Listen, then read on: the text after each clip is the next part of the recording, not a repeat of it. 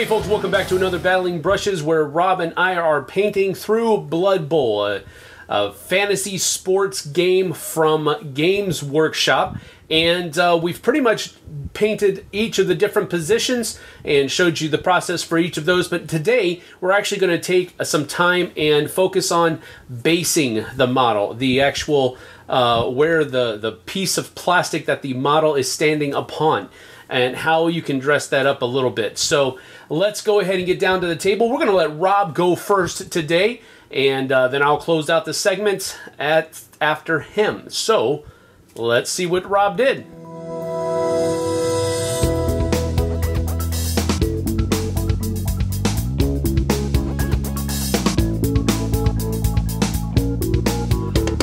Well, let's take a look at bases today.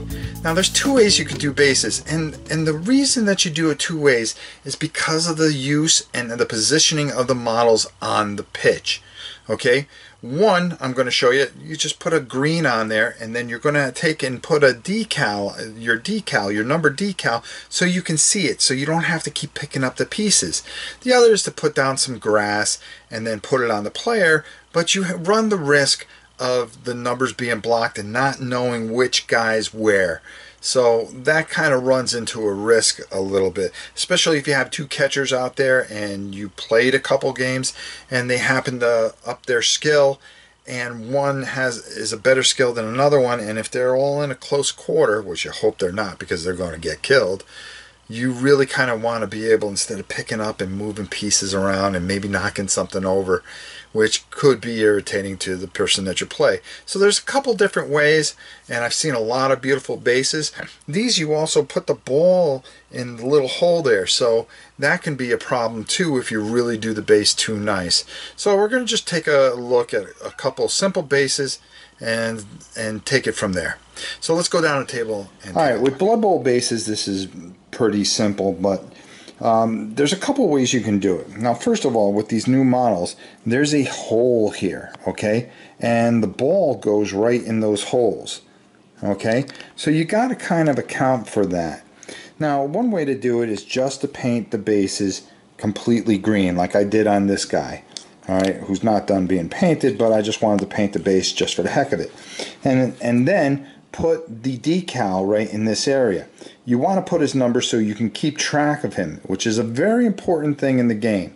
Having the numbers on the guys, you'll find that sometimes you'll have to keep on picking up the guy to see which guy it is, what number he is, so you can track if, you know, his stats and so forth and so on, or you know, as they get better as you play, and their stats go up, so you want to make sure that you are playing with the right player and that you intend to use.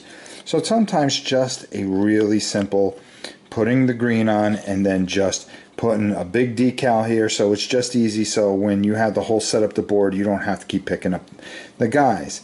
Now, another way to do it is, for instance, this guy right here, we just painted around the green edge. And then what we're going to do is we're going to add some grass, because grass looks a lot better. But we want to make sure that we keep this hole plugged up. So let's get this prepped up and let's put some grass on this guy. Alright, the next thing you want to do is I put some paint on there. I painted underneath good green, and then I have this toothpick in here so we keep the hole open. So the problem is that you're going to keep putting the ball in and out of this. It's really going to turn out to be a problem eventually. So we got the grass on there, and what I usually do is I kind of roll my paintbrush over it and just make sure that it gets in there real good. And then we'll take it out and we'll just brush it off, and we'll show you how the base turns out. So for the big finish here, as you can do one way where you just have it a green base and then put the decal on the back here, which will help identify it a lot easier, or you can put the numbers pretty much on their backs or wherever on their shoulder blades and put down some nice grass. As you can see, the grass looks a lot nicer, but you want to make sure that you have that toothpick when you put the grass in so you can fit the ball in there. That'll probably wear out over time, especially if it's one of your players that is going to constantly be catching the ball.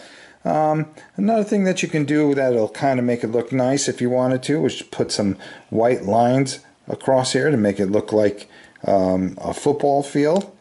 But I kind of like the way that looks right now. It really looks like he's running on some turf, making a heck of a play.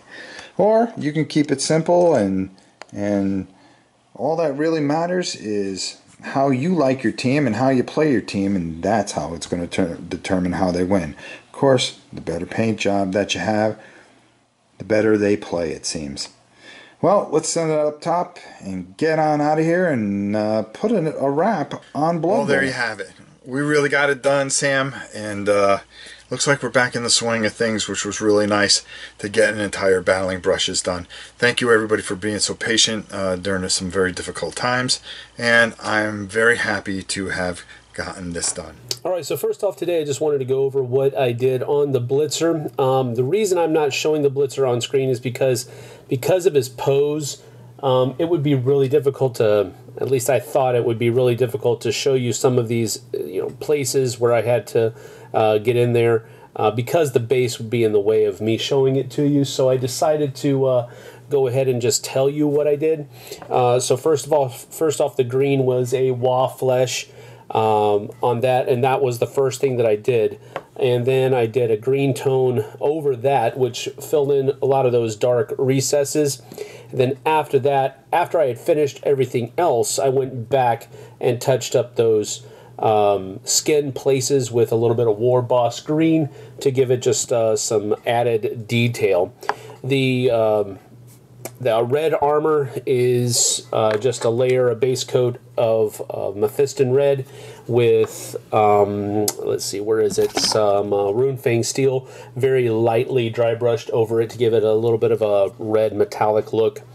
And then the metal parts that are supposed to be really metal, the spikes and the edges of the armor and all that kind of stuff, is a lead belcher with some Null Oil over that with a very light, again, dry brush of Runefang steel over it.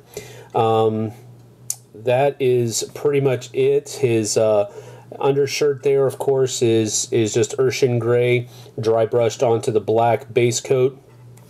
The leather attachments, all of the belts and everything like that, is a Mournfang brown. Where is it? I don't have it. Yeah, it's right here. A Mournfang brown, and that's really all I did to it.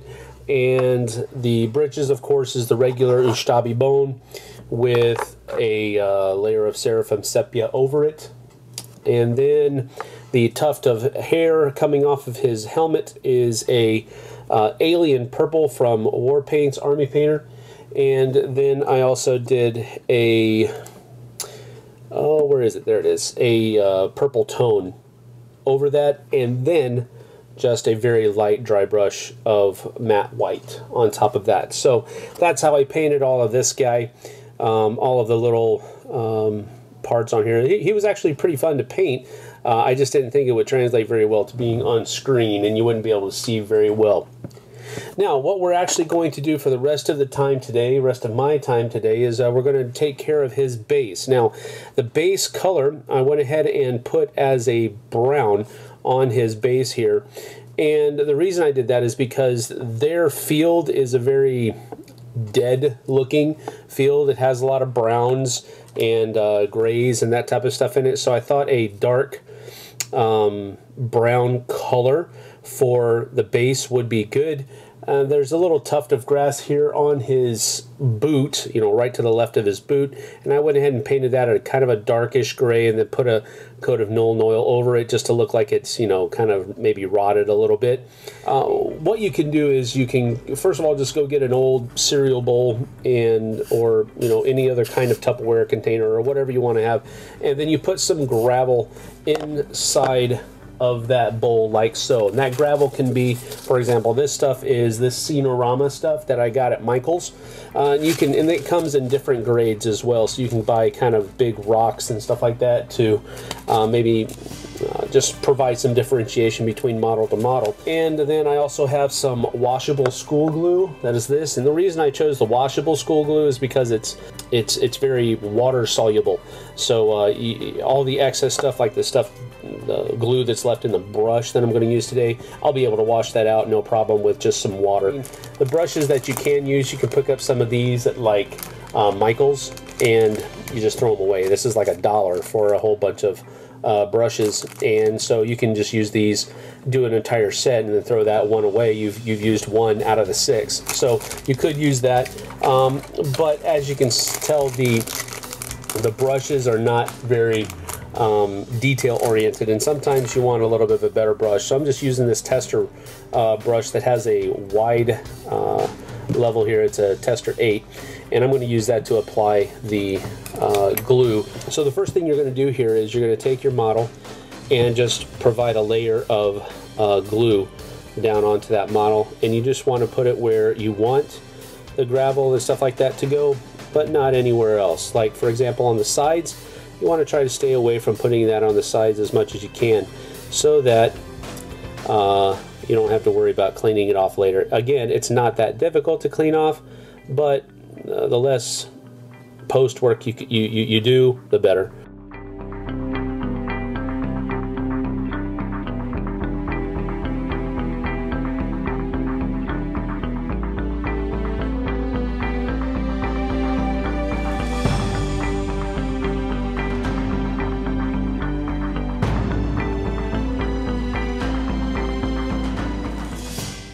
And then once you have a layer of glue down there, it's really simple. You just stick it underneath and roll it around a little bit, just so you get good coverage over the areas that you're looking for. Give a little bit of a shake inside there, and you pull it out, and you have a base. Now, as you can see, there's some stuff in there that we don't really want. So again, at the offset, you can use a number of different things. You can use the under end of your brush to kind of knock some of that stuff off, so that it is not where you want it to be. Run your finger along the side, and again, this is where you have to kind of make sure that you're leaving what you want it to be, where you want it to be, and everything else stays there. So you just have to take your time with it and pull the stuff off where you want it to be pulled off. All that other stuff will stay there. You can see that it's not completely covered, but because that brown base coat was on the base before we put all this other stuff on, it's okay. So what I think I'm going to do here, just to provide a little bit of differentiation here, I'm just going to take this little rock right here and put it on the back here, right behind where he stepped. So we're just going to put a dollop of glue on the bottom of it there, or what I want to be the bottom of it. You can make whatever side the bottom that you want, and we're just going to put it right on the back here. You know, why would there be a big rock in the middle of the field? Well, I don't know, but it is an orc field, so there could be any number of reasons why there's a rock in the middle of the field. The fans could have thrown it there for all we know, but there you have it. He is pretty much ready to go. Now, upon final inspection, if you really want, like if you see, like for example here, there's a couple of rocks here on the bottom of his boot here. You can take them off. There we go. So you can just get it off of where you don't want it to be. I think that's about it, though. This is a pretty good. We laid the glue down pretty well on this one, so I think it's pretty good to go. So those are some fundamental, elementary, I guess you could say, basing techniques that almost anybody can use. The materials that you need to do them are very inexpensive and easy to find just about at any hobby shop. And that's what we're really trying to do. We're trying to help people get into the hobby of painting miniatures, putting them together, enjoying the time that they can spend with themselves, their family members, whatever it might be, that will, you know, float that boat for you. So we hope that you've enjoyed the series of Blood Bowl, and we're going to be getting a playthrough done here pretty quick, so keep your eye out for that. Until then, though, we'll see you guys on the flip side, and thanks for watching. Thanks so much for watching the Dice Tower videos. Find more great videos and reviews, as well as our top-rated audio podcast at Dicetower.com. You can also find other great shows at DicetowerNetwork.com. I'm Eric Summerer, and you've been watching The Dice Tower. The Dice Tower is sponsored by Cool Stuff Inc., where you can find great games for great prices. Cool stuff in stock. Check them out at CoolStuffInc.com.